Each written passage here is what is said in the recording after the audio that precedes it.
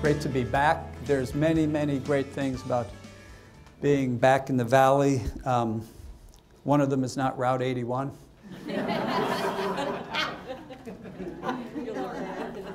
How many people think that surgery should be the last absolute result for an orthopedic problem? Good. And if you're unfortunate enough to need surgery, how many would prefer to have that surgery outside of a hospital if they could? Great. So really that's why we're here tonight. We're going to talk about something called rapid recovery for a total knee replacement.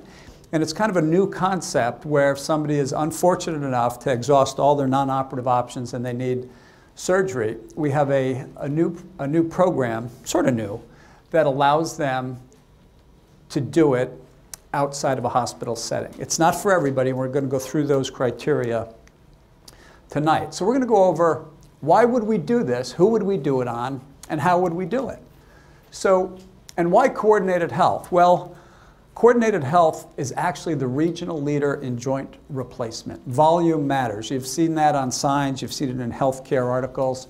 Coordinated Health does more joint replacements than any major hospital system in the Lehigh Valley and the Wyoming Valley. We do more than any other orthopedic group in those two regions. Our hospitals have the highest health grades in PA, and we just got a 5-star rating from Medicare Services. And so I've been doing outpatient arthroplasty for 20 years. So how could this be a new procedure if we just said that? But actually what we've been doing is outpatient unicompartmental arthroplasties, outpatient partial knee replacements. And the reason is we came from the sports medicine world, and if you look at athletes that go through life, get injury and have surgery, meniscal surgery, ACL surgery, progressive degenerative diseases, some of them will wear out just part of their knee. So historically, we just assumed that they were an older sports patient, and we would take their knee and treat them like an ACL reconstruction, take them to an ambulatory surgical center, use the same anesthesia, make a small incision, and do what's called a partial knee replacement, which is like a partial crown instead of replacing or resurfacing the whole knee. And we've actually been doing that for 20 years. And so we've now just sort of figured out through different surgical techniques how to do a whole knee replacement through the same sort of incision with the same sort of technique. So we have a history of doing this, but the demographics are a little different. If you think of our history of unicompartment arthroplasty, it's more, of the sports group and the 20, 30, 40-year-old group, but the demographics of total joints, although we've done them from 22 to 94, the biggest group tends to be the 60 to 90-year-old group. So we sort of have different healthcare issues in that group. So we want to do this in a safe manner. Last year there were 700,000 total joints done, 1 million total joints including total hips. Cost of $17 billion, which is a big chunk of the $3 trillion healthcare bill. This is expected to explode by 2030. The number of knee replacements is going to increase by 700%. So it's expected to be 3.5 million total knees done by 2030. The fastest growing group is the 40 to 60-year-old age group. By number, it's still the Medicare group, but the steepest slope is in the 40 to 60-year-old group, which was that unicompartment group I was just talking about. And there's a 3,000% projected increase by SG Squared, which is a major consulting group in the country that consults for insurance company and major hospital systems. They just revised their 10-year outpatient total knee growth projection from 178% to 3,000, yes, 3,000% growth in outpatient total joints. So we better figure out how to do that correctly. We need to find cost-effective solutions that are safe. So this is really not a big surprise if you look at the natural evolution. Through my training, it wasn't unusual to be in the hospital for anterior cruciate ligaments for a 3-day hospital stay. Arthroscopy, rotator cuff spine surgeries, partial knee replacements were all inpatient procedures. Now everybody understands that those are outpatient procedures. So the total joint world in a certain percent of people will go to an outpatient procedure. Non-orthopedic cases, I mean, how many people remember gallbladders being a 7-day hospital stay, a big slice in your side. I mean, it was like a big C-section about a foot higher. It was terrible. Now you go home the same day through laparoscopic procedure. So this is a natural evolution. It is not that surprising. And if you look, the graphs have crossed a while ago. In the last 30 years, outpatient surgery all around outnumbers inpatient surgery by a large margin. Recent data shows that the cost is significantly less for total hips done as an outpatient versus inpatient. There's a $7,000 to $8,000 difference with no change in complication rate. So if you pick the right patients and it's cheaper without a higher complication rate, who wouldn't go that route? And if we're looking at 3.5 million total knees, we could save $8,000 to $10,000 on an outpatient, make it more comfortable, and there's no place like home. Who wouldn't consider having that? So they'd say, wait a minute, I want to be in the hospitals are safer. I don't like this home thing. You know, I want to stay in the hospital. But if you really look at the data, are hospitals really safer? Here's the Journal of Patient Safety. Last year, almost 500,000 people died due to preventable hospital errors. If you look at that number, that puts medical errors as the 3rd leading cause of death in this country. It's crazy. So, you know, hospitals are necessary, but they are not risk-free. You know, if you're afraid of flying and you don't want to die in an airplane, what do? You don't fly. So if you want to die in a hospital, you just don't go there. But sometimes you can't help it. You need hospitals for some things. You know, if you go out here on 81 tonight and get in an accident and it's a major trauma, you need a tertiary care hospital. So if you're a criminal that escapes from a jail up in northern New York and you happen to get shot near the Canadian border, they make a decision not to take you to the closest community hospital because the likelihood of you dying is very high versus transporting you to Albany, which is a couple hours away, but it's a level 1 trauma center. So then we can save your life and get you back to life in prison. So there's reasons, you know, to do these things. So anyway, and so why would, you know, so all hospitals are not created equal, and they, you know, they don't all have a high level of errors. So our hospitals are very specialized. We're not everything to everybody. We have certain service lines, and we're proud of our hospitals. We do certain things very well. It's owned and controlled by physicians, so we're more accountable. We have more resources to target the things that we do well. Outpatient total knees compared with inpatient total knees on this chart shows that inpatient care, inpatient staying in the hospital, he had a higher risk of infection and a greater risk of stiffness. And why is that? Because what lives in hospitals? Bacteria, you know, all the antibiotic resistant, the meth resistant staph.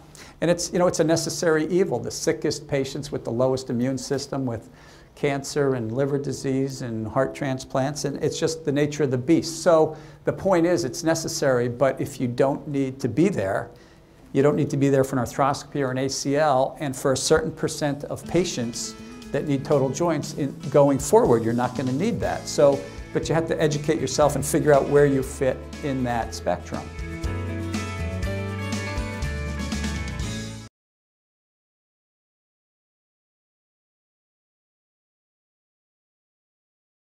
So decision for surgery is not easy. It's appropriate when your hip or your knee is debilitating, your lifestyle is miserable, and all appropriate non-surgical options have failed. So what we have to do, what the patient has to do, what the insurance carriers require is for us to confirm their diagnosis, the type of arthritis, how debilitating it is to them, what they can't do, how many steps they can walk, how many blocks they can walk, how they go to Wegmans and use the cart to lean on like a walker, how they can't play with their grandchildren, they can't walk on the boardwalk, they can't go to Disney World, and then you sort of document all that stuff.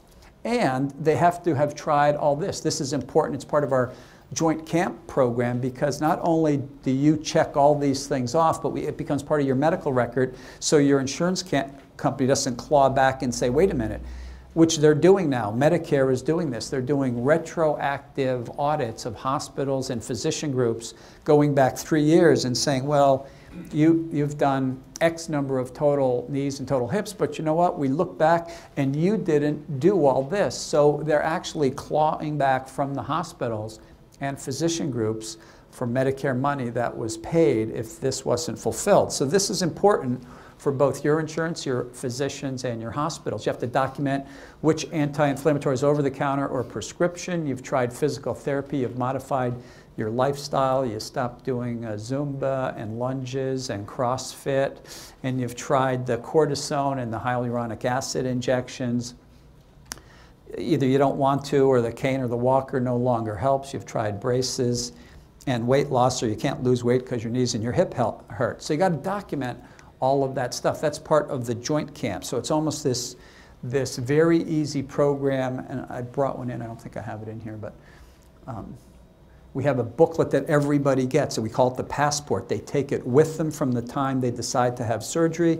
They go home. It has all the slides of our joint camp. So if you say, you know, Dr. Meade, your PA was talking too fast, I have no clue what you said, it's all in that book to look at. And you have a care partner that goes through it with you. So everybody's experience is unique.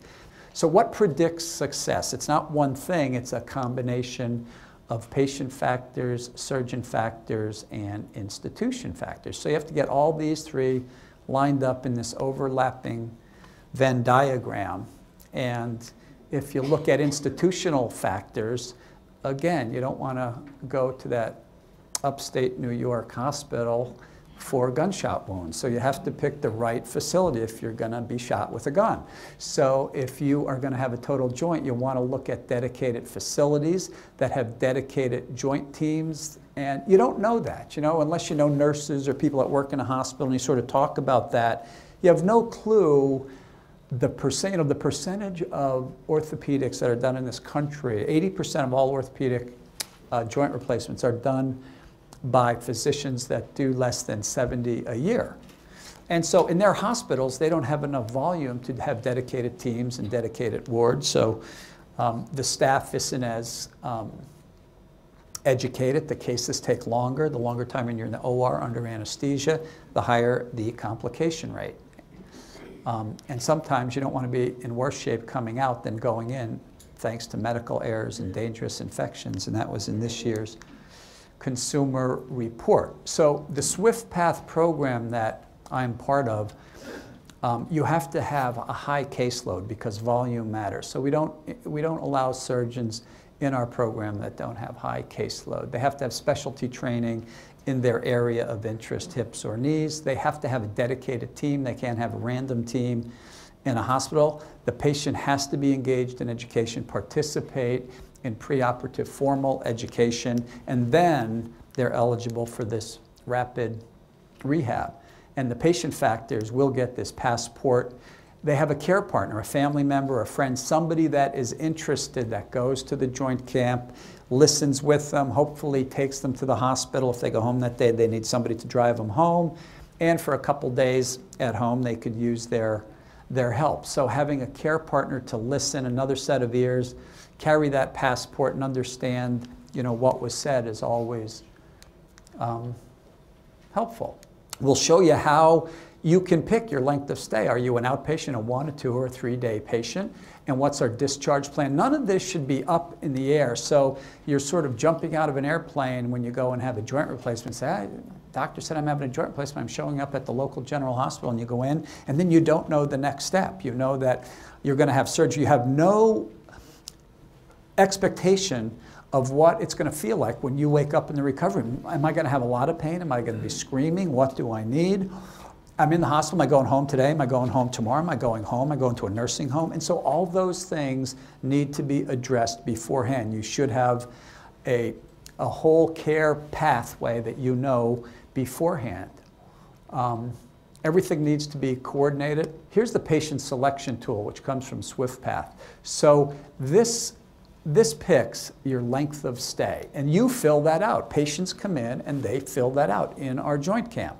And you might come in and be scheduled for an inpatient stay and you say, wait a minute, I think I fit the criteria for outpatient. If you're motivated, you understand it, you have a great family, your home is perfect, your age isn't a big issue. Neither of these factors, age or BMI, is an exclusionary factor. How close are you to a hospital if there's an issue? The modified Charleston index is just how many other medical conditions you have, and you have to pass physical therapy. We don't wait till after therapy to see if you can get up from a low toilet or get in and out of a car. You sort of have to figure that out ahead of time. And the way we've done that with SwiftPath is we put all of those criteria to a number and we come up with a score. So you score yourself on motivation and do you understand it? Do you have great family? What's your home setup? Your age can have a slight increased risk. Your BMI is all numbered here. We have a certain metric for each level. How close are you to a hospital? Do you have hypertension, diabetes, coronary artery disease, asthma, COPD, peripheral vascular disease, sleep apnea? And did you pass the consult? And so that comes up with a number. You add this up, and there's a number that comes up. And it's pretty cool. If you hit 30 to 35, you win the outpatient award. So you can be done as an outpatient. And with this has been vetted in over 300, almost 400 cases. I've done 10% of those cases, and we have 100% people. Can't believe it when we tell our orthopedic surgeons we have a 100% non-readmission rate if you fit those criteria, which means we have a big safety margin in that group. So that is a pretty cool criteria. We're actually going to change this score to 100. We're just going to sort of multiply it up to 100 because people like numbers of 100 in a base of 10 instead of 35. So basically, if you get an A, it's can't figure out those numbers, but. It's like a curve in college on a test or something. If you're between 24 and 29, it's surgical discretion. So there is a discretion, if you fall into one of these, you have a super motivated patient and, the numbers just come out. So there's always room for discretion. If you're in 20 to 24, you're a one-night stay. And really, like I said, there's patients that have multiple medical problems and you want to keep an eye on them for 2 or 3 days and possibly send them to a skilled nursing facility. So this is a tool and a metric which is very objective. It's not a subjective, well, let's put you in this hospital or that hospital. So it's pretty cool. And the contraindications, if you have severe arrhythmias, pacemakers, you go in and out of atrial fibrillation or VTAC, if you're demented, untreated sleep apnea, bad stuff here, no family support. You don't want to do it, that's a critical part, a lot of previous surgery, stiffening. So there's a lot of reasons that we eliminate people. And so what we focus on is multimodal pain management. What does that mean?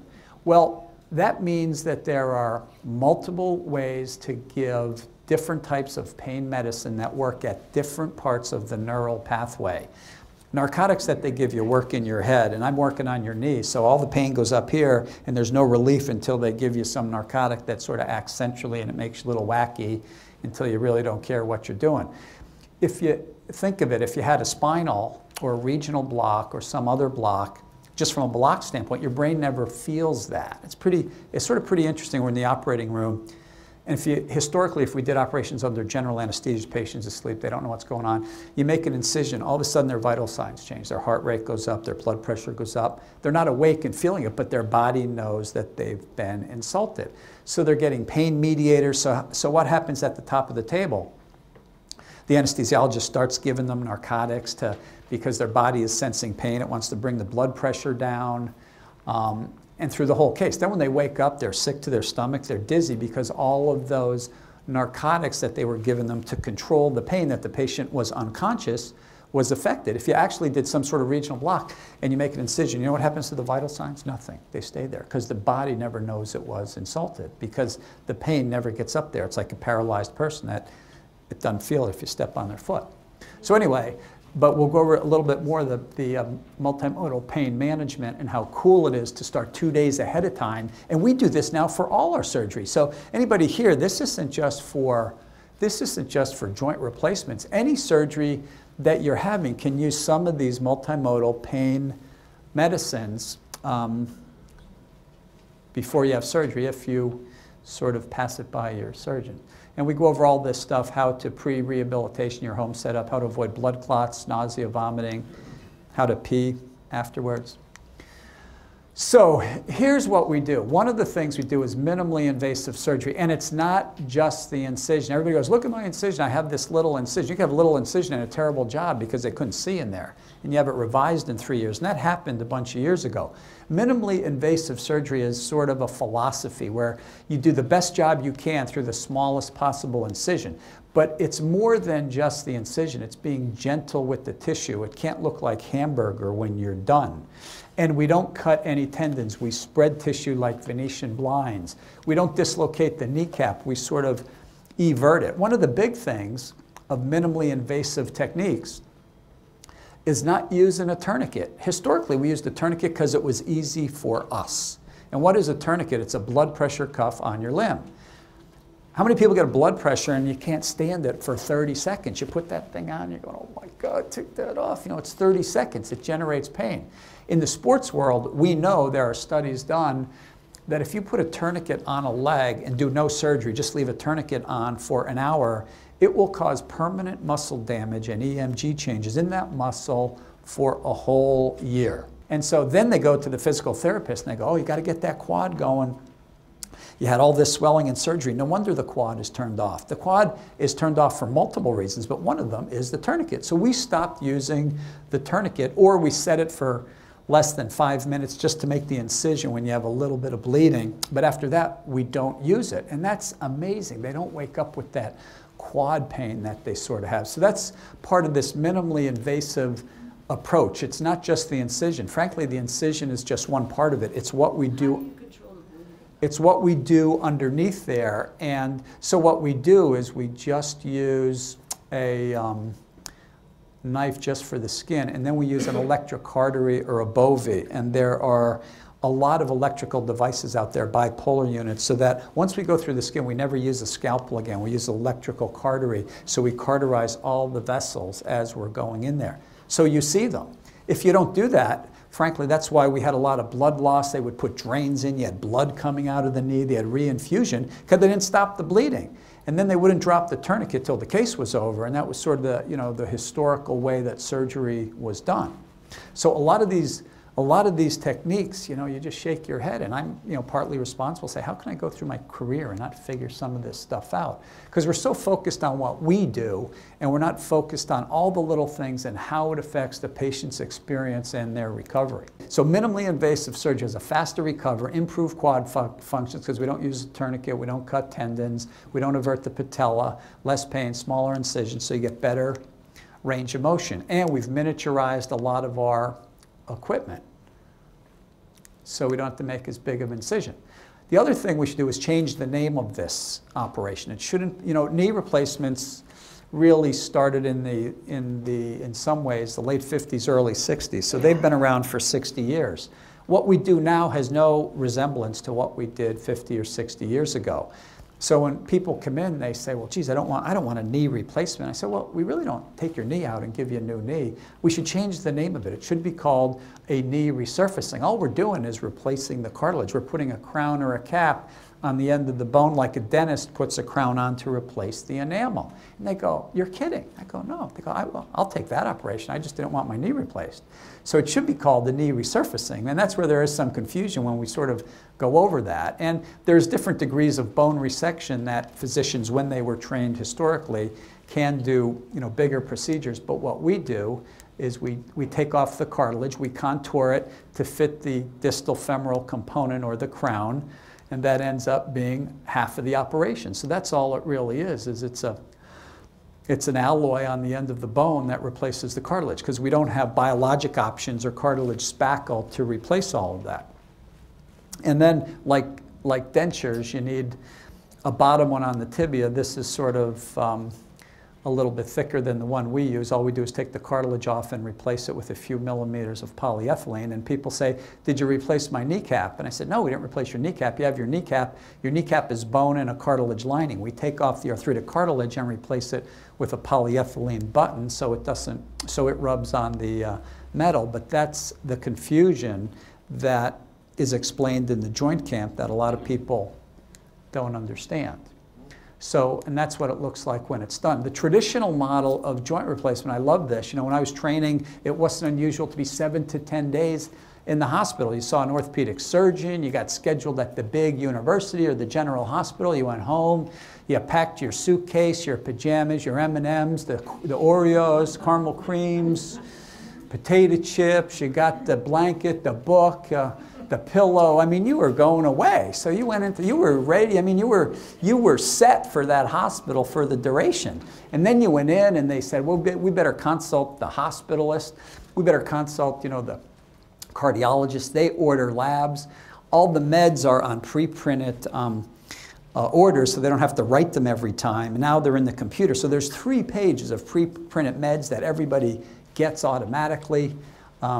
And that generates laboratory tests that generate more consults and more money and more polypharmacy, etc. And then you have the surgery, and then you don't get out of bed for a day or 2 because you had an indwelling epidural or a block that you're numb for 3 days. And so all these things historically increase your time in bed, your risk of DVT, your risk of catching an infection. But that was the traditional model. The new model is you see your physician, you go to joint camp, you pick where you fit in that spectrum of length of stay. You go to a dedicated joint center or a hospital that has a dedicated orthopedic floor. And right now, 20 to 30% of patients are eligible to have this done as an outpatient. The rest of them can be a 23-hour stay, and the exception should be a 2-day hospital stay. So the Swift Path joint replacement involves multimodal pain management, minimally invasive techniques, and the patient selection. So 94% of total joints have no major complications. That's the group that we should concentrate on having rapid recovery, either outpatient or minimal hospital stay. We go to preoperative therapy like we talked about, so you can learn all of this stuff ahead of time, and you have to pass it. If you don't pass it, then you can't, and the physical therapist has to certify you, pass it, and send it back to the surgeon that said, you know, Mary Miller passed, and that's part of our outpatient protocol. Plus they go over all the other things. So you hear about how to avoid blood clots and nausea and vomiting, so everybody is speaking the same language.